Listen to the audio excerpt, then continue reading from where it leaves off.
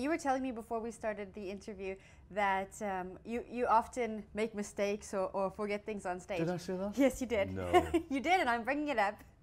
When was the last time you had to cover something up on stage? The last time I performed anything. Now, I imagine you're quite suave, and the audience doesn't know when you're covering something up. Well, I hope so. You know, the people who are touring with me, sometimes I come off and say, "Oh, God, I got that wrong, and I made a mistake there, and I sang the wrong words here," and they say, "Oh, well, we didn't notice," and they see it every night. So. Well, that's pretty good then. Yeah. Has there ever been a time, maybe when you were starting out, when you actually really did make a big blunder that you couldn't recover from? Well, I have to admit that in order to get this job as songman in War Horse, I'm a guitar player, and I had to learn to play an instrument called a melodian. And the melodian is like an accordion, but it's got buttons on both ends. Okay. And it plays different notes when you pull and push the bellows. So it's really quite a complicated thing, and normally takes years for people to learn to play. But when I was offered the part, they said I would have to learn to play this within 6 weeks. What? Within the 6 weeks rehearsal period. That's quite a condition. Absolutely. You have the part, but... Absolutely. So I would say for the first 2 weeks of performance, it was 50-50 whether I got it right or not. Did anybody notice? Nobody seemed to notice, but I noticed. Because with this instrument, you know, if you can have your fingers on the right buttons, but if you're not pulling the bellows the right way, it doesn't play the right notes.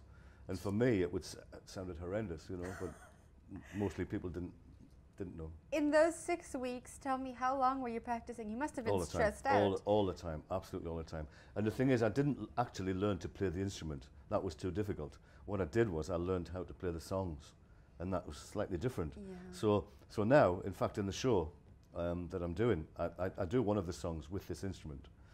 And it's fantastic because people go, "Wow, you're really good on that. Play something else."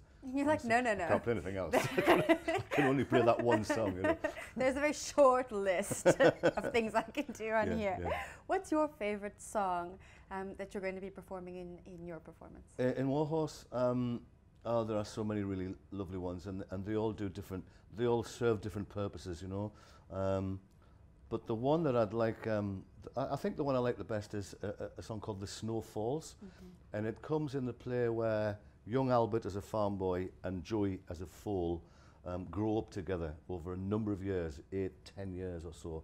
And as they do that on stage, Songman is on stage with them, singing a harvest cycle song, where at the end of every verse, a new year rises and starts again.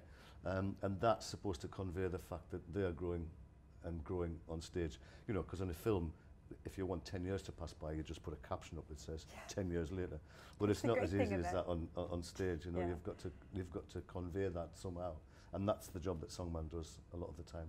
Wow, you can't just have a sign that says 10 years has passed.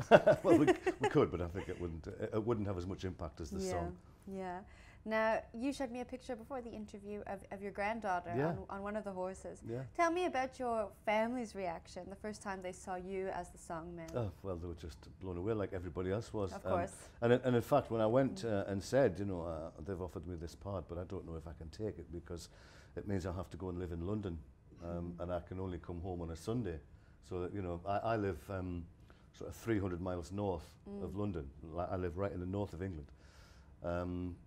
And I said, I don't really know if I should do it because I'll be away 6 days a week. I'll only get home on a Sunday for a few hours and then I'll have to go back. And I was really not sure whether I should do it or not, but all my family said, "You've got to do it, you've got to do it, it's fantastic, you know, and then we can come and see you in London and all of that." So yeah, they loved it, absolutely loved it. Geez, they must be so incredibly proud of you every time they see you perform. I think so, yeah, I think so. Now, it sounds like an incredible performance. When do we get to see you do your performance at the Theatre on the Bay? Okay, well, I start tonight, which is the 8th, and I do a performance every night until the 12th, so I'm here from the 8th to the 12th. Well, I can't wait to see it. Fantastic. I'm finally going to get my War Horse story. Great.